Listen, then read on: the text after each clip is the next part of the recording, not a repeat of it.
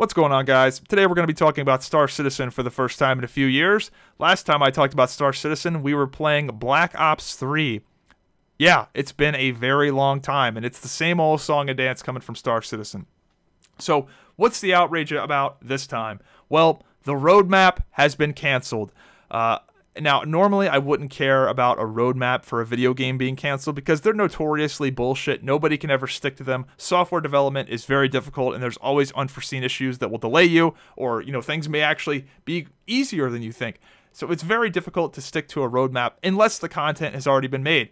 In the case of a lot of games, especially like season pass type games, they can have a roadmap because the content for the most part is done.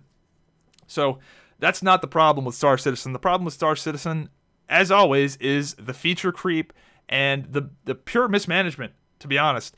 You got to give Star Citizen some credit. They have absolutely been, groundbreakers, man. They were the first people to sell NFTs. Star Citizen has been selling JPEGs of imaginary ships for thousands of dollars for a decade now.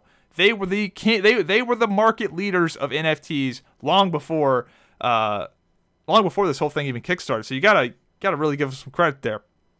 So Star Citizen, where are we at? The roadmap got canceled, but where are we at? Is release right around the corner? Like, is this thing, we getting ready to see this thing finally? No, not at all. We are 10 years into development, and release is nowhere close.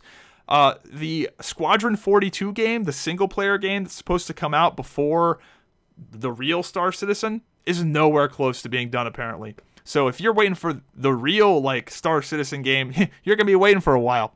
And it's already been 10 years. If you are still drinking the Star Citizen Kool-Aid and are not at least a little bit concerned at this point, you are fucking crazy. 10 years. It's been 10 years, and release is not even close. It's not even close. Now, it might be hard to visualize what 10, how long is a decade? It's 10 years, right? But let's quantify that. Barack Obama was in his first term as president 10 years ago. World of Warcraft Mists of Pandaria had just come out. Here's the craziest one.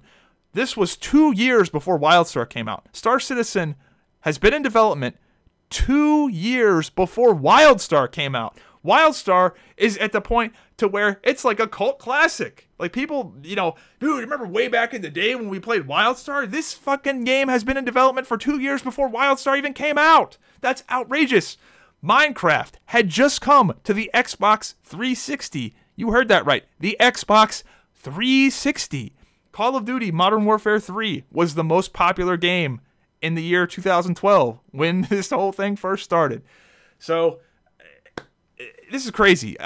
This is like the biggest case of sunk cost fallacy of all time. Like, I've been saying it for years, but at this point, if we're 10 years in and there's... What are we doing? Like, come on. So here's the problem.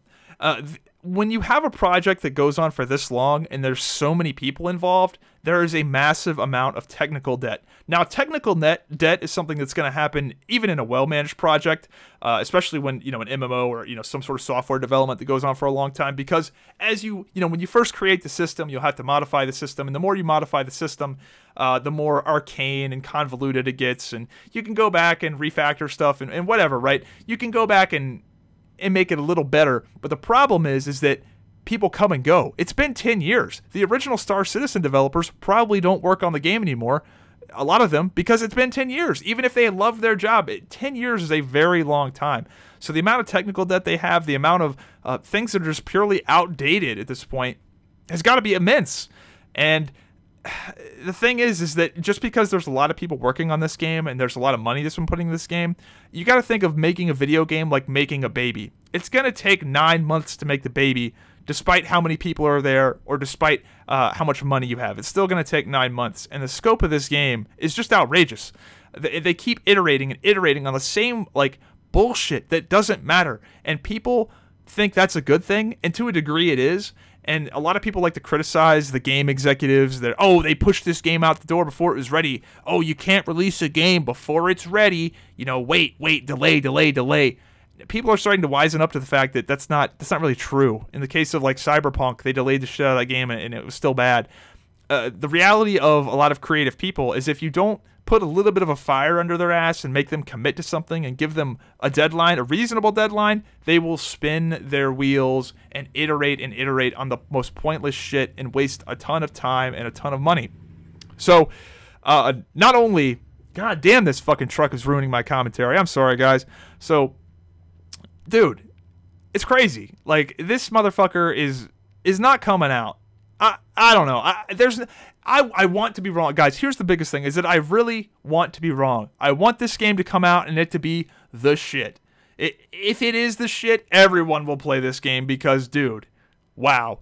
But I think this thing is just going to putter out, dude. They're just going to putter out, and they're going to, like, not get that funding that they needed, and it's just going to kind of crawl to the finish line and die.